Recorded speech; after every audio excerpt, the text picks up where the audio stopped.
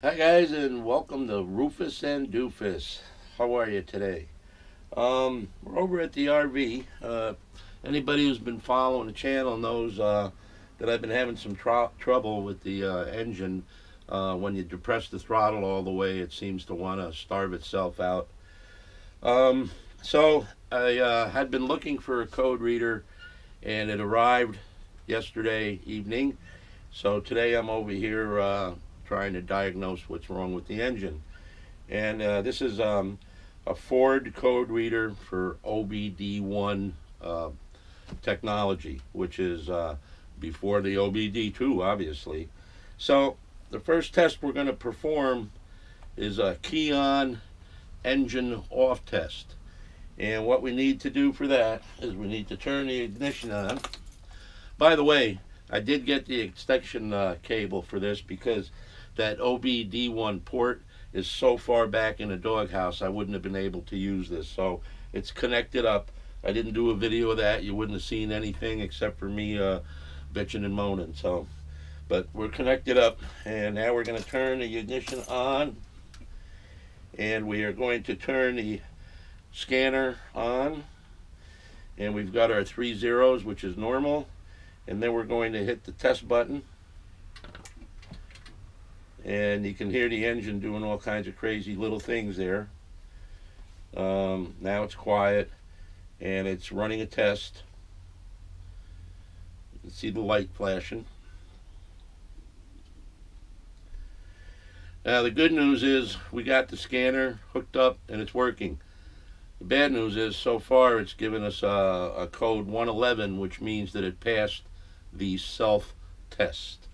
And that was for the key on, engine off check. That puts the computer in a self-test.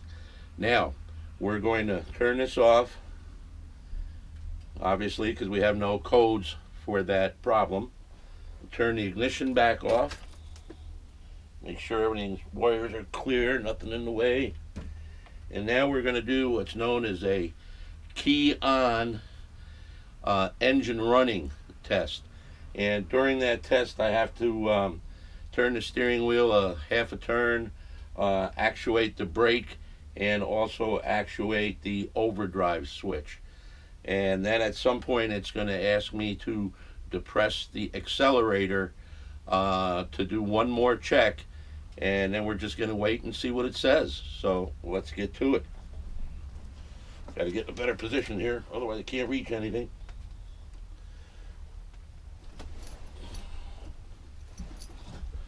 Alright, so wires are out of the way, scanner's off, turn the engine on. I'm going to turn the scanner on, and you're going to hear the engine start to rev.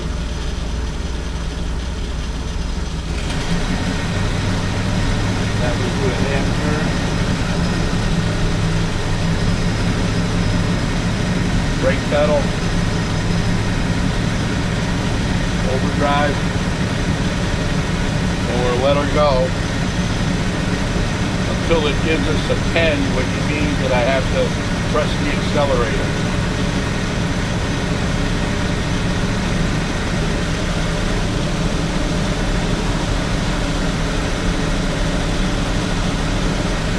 You can hear the engine picking up a little speed. Definitely doing something in there.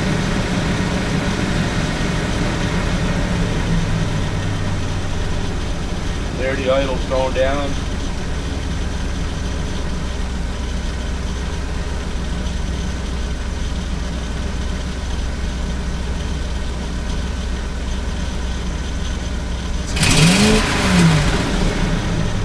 Asked me to do that. Receiving information.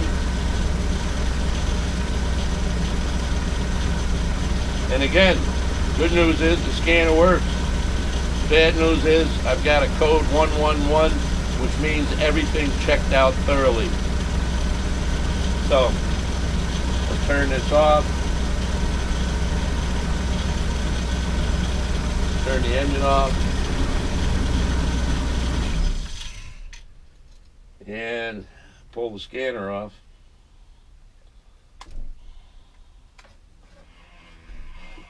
And then we can turn it on and just double check.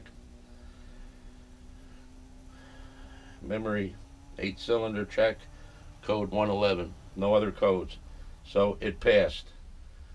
So at this point I'm kind of at a loss. I'm going to leave this connected up, see if there's some other tests I can do with this reader. But let me start her up and show you again what the problem is. Alright.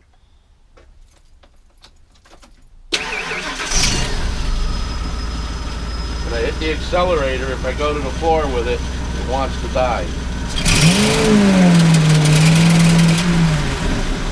So, we're back to the drawing board, folks. I'm really thinking I might have a bad distributor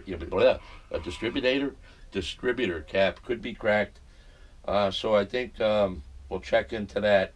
Everything else, according to this, all the smog stuff and ERG valves and catalytic converter monitors, O2 sensors, everything is working fine. So it's not picking up whatever it is, and I'm surprised if it's an ignition problem that it's not showing up on here.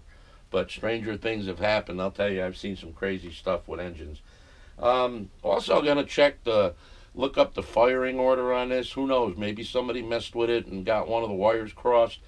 But then I think that would show up on this gadget here.